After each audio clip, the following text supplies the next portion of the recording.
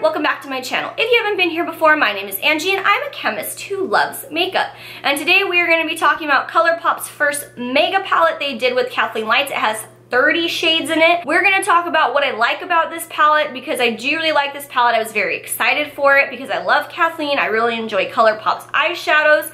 And we are also gonna talk about some of the issues and concerns I had with this palette, and we are gonna talk about those first. This isn't just ColourPop that does this. A lot of brands do this, and I've seen very similar things. And basically, we're gonna talk about my issues with how they market this product. They have said on their website, 5 out of the 30 shades not for immediate eye use. So that's pretty much an entire column. This was not something that I had a concern over.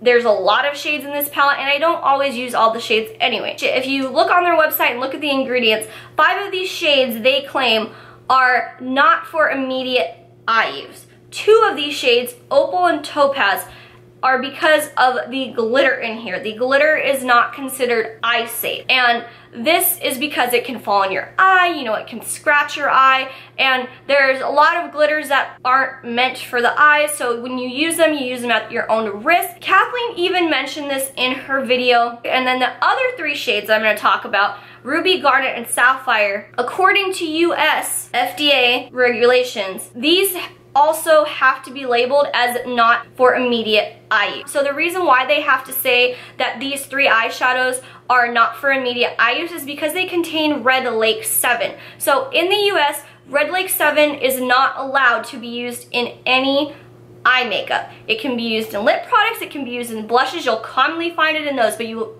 are not supposed to find it in something that's called an eyeshadow or an eyeliner, anything like that. This is not all red colorants. Carmine and Red 40 are considered eye safe. So those are 2 red colorants that are considered eye safe by the FDA. Colorants have to be FDA approved. That's one of the things in cosmetics that is FDA approved is the colorants that go into them. So if you use Red Lake 7 in a powder, you can't call it an eyeshadow, or you have to say it's not for immediate eye use. That's because whenever the FDA made this decision to allow Red Lake 7, that there was not enough safety evidence shown that it would be okay for eye use. Lately, we've been seeing a lot of companies do this where they create a red eyeshadow, or they don't call it a red eyeshadow, they call it red pressed pigment. Pressed pigment seems to be like the go-to phrase. And this is usually because they want a carmine-free eyeshadow. Carmine is crushed beetles. That's not vegan. A lot of people are turned off by bugs. So this is usually used as a replacement. However, in the Kathleen and ColourPop palette,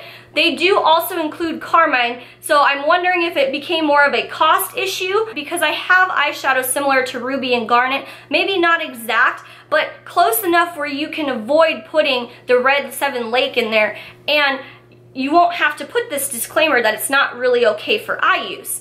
And a lot of people think this is because of staining. The staining is part of it. Realistically, the reason is because it can cause eye irritation for some people. Some people react badly to it and it will go away. But that was the decision they made at the time. Now, in Europe, they allow it for all cosmetic. This colorant is labeled as CI15850, and this could be interchangeable with Red Lake 6. They basically only differ by a sodium or a calcium. So when they ran the safety studies on the DNC number 6, it's considered the same thing to them in Europe.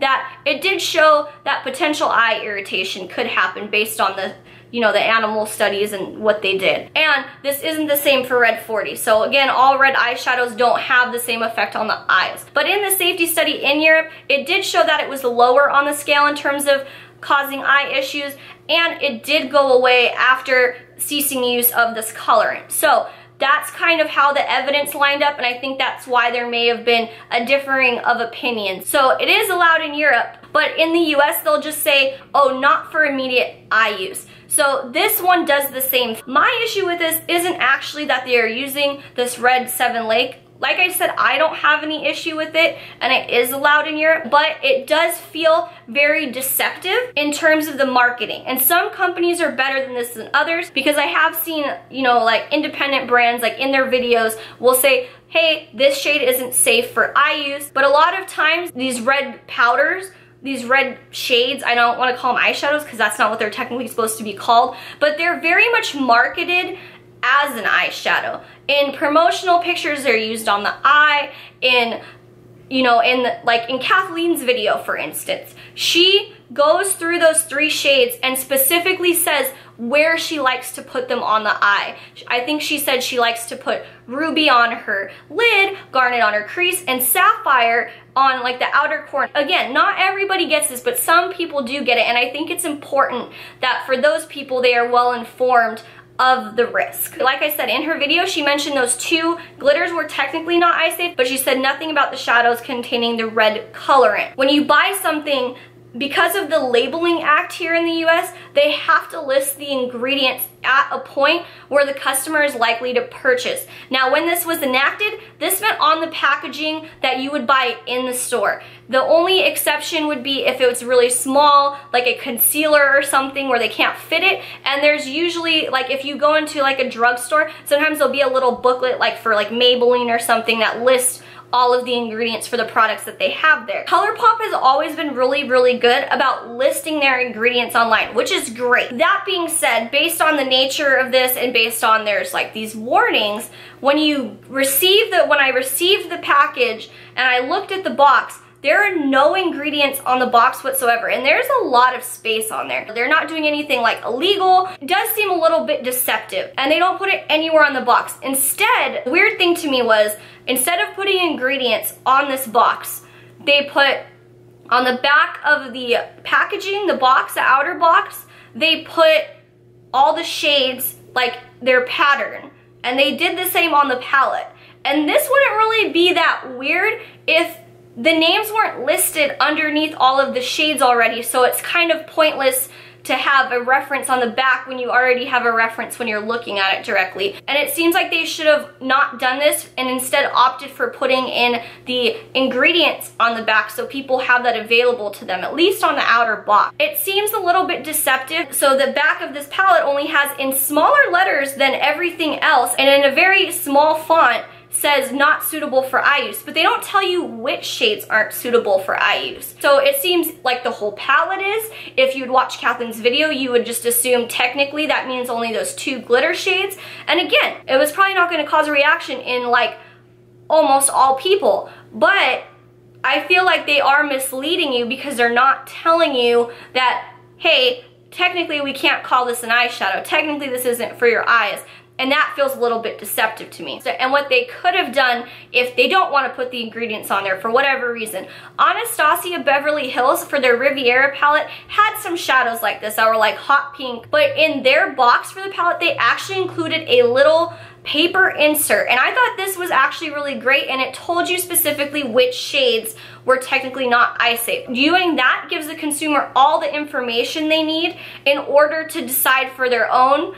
And that's the problem with this, is that people aren't being informed. If you market it like an eyeshadow palette where you show everything on the eyes, if you don't tell people, in an age where people want cosmetic companies to be transparent, this kind of thing feels deceptive to me. Even if the company itself doesn't think it's a safety issue, technically speaking it is a safety issue, and they should be concerned about people's safety and give them all the information that they need. That's the only thing that gets me about this. And I don't think ColourPop's gonna care. We've done this for a really, really long time. But that being said, let's talk about the palette.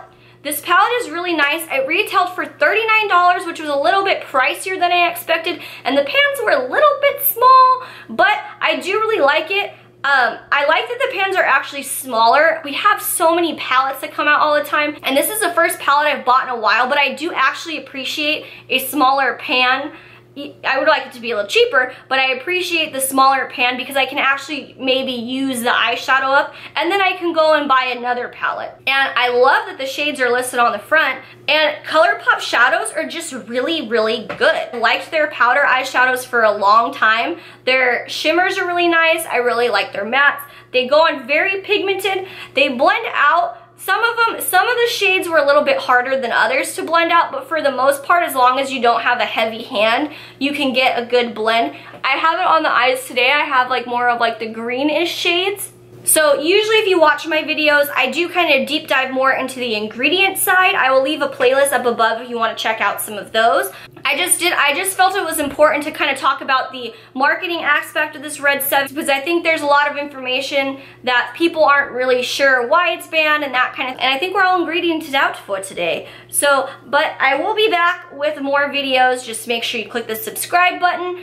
And as always, I will link my resources down below, and I'll even link this palette because I think it's a good palette despite what I just spoke on.